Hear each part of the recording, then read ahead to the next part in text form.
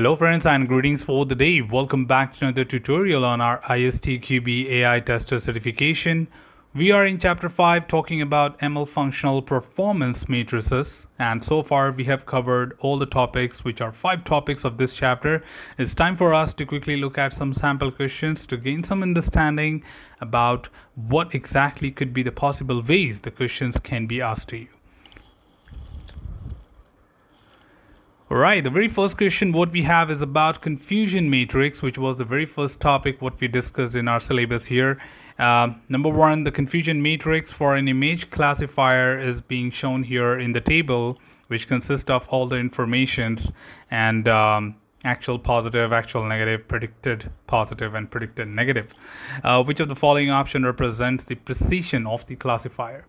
It simply means that these are very straightforward questions. All you have to remember is the formulae for different measurement parameters of the confusion matrix, which includes accuracy, precision, recall, and F1 score. And one among them is, of course, the precision, which we are referring to.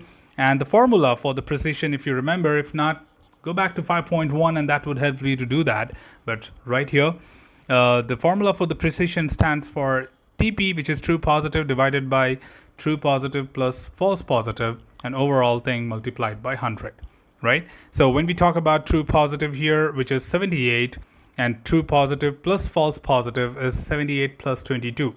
So 78 divided by 78 plus 22, which of course comes back to, altogether as the option C. Right? That's very straightforward. In fact, we did not even take much time. All you have to fit into is the formula there, and we need to bring up the absolute answer from there. So we have different opinions here. If you could see, we got 20 divided by 120, 78 divided by 120, 78 by 100, 22 by 100. So all we have to remember is precisely the right formula to pick up the right answer. So the right answer here is C, 78 by 100 multiplied by 100 will give you the outcome for precision. Okay, which is of course 78%. Anyways, let's move on to the next one. Okay, so the next question what we have here is again very straightforward. Moreover, it's given like a scenario and you have to pick a very straightforward answer for that. So question number 2 is thermal space is a solution provider that helps thermal power plants to optimize their power output. Their solution is based on ML model created using past data with clearly marked outputs. The model helps determine the amount of electricity to be generated at a given time of the day. To determine the quality of the model using ML functional performance matrix, which of the following matrix is most likely to be used? I think again, being very kind of like straightforward, we are trying to recall the different matrices what we have covered in past, and we are just trying to be assured that what exactly does it take to decide on any particular scenario, that how exactly we will go ahead with picking up the right answer and then be sure about it. See, picking up the right answer is not a big deal, but making sure that the answer what we have picked is of course the most appropriate answer. And currently if you see, we have few options with us here. Number 1 is R squared, we have precision, we have recall, and false positives. Now there are certainly classifications what we have discussed in our previous segment, and we tried understanding where exactly what does fall. So R squared of course is a supervised regression problem because the model output a continuous value, the amount of electricity to be generated, which uses the R squared or MSE or RMSE matrix. So that was straightforward from the technique what we picked up from there.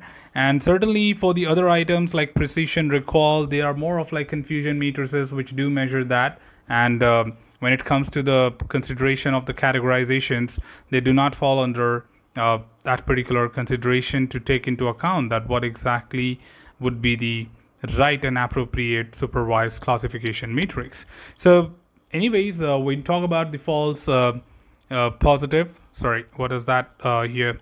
We got the false positive exactly. So false positive option is one of the parameter in the confusion matrix, so that cannot be the performance matrix as such, because performance matrices are recall, precision, R squared, F1 score, and etc., but not false positive. So you can sometimes look forward to quickly eliminate few of them, and that would help you to minimize your effort in terms of picking up the right one.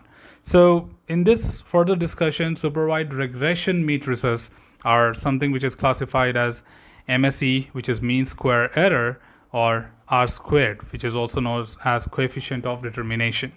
So being very straightforward, the right answer here is R squared, which certainly means that this is something which I would need in this particular situation, as the situation here is about, it is a supervised regression system. And of course, for supervised regression, we have the solutions as the MSE or R squared are the two different options which we can certainly take or make use of.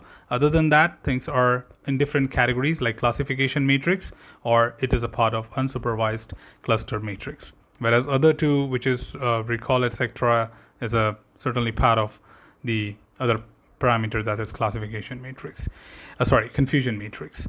So anyways, that was quick one because that's a very short chapter. So we had just 2 sample questions for you to understand. But all we understand from here is it's going to be a very, very straightforward, to the point questions which will be coming into consideration. And we just want you to be sure that how exactly be precise with the formulae and having the understanding of the classification. Anyways, that's all from this particular tutorial team. Should you have anything else, feel free to comment below. I'm always there to address your queries and answer them well. Till then, keep learning, keep exploring, keep understanding the context. Thanks for watching the video team, and happy learning.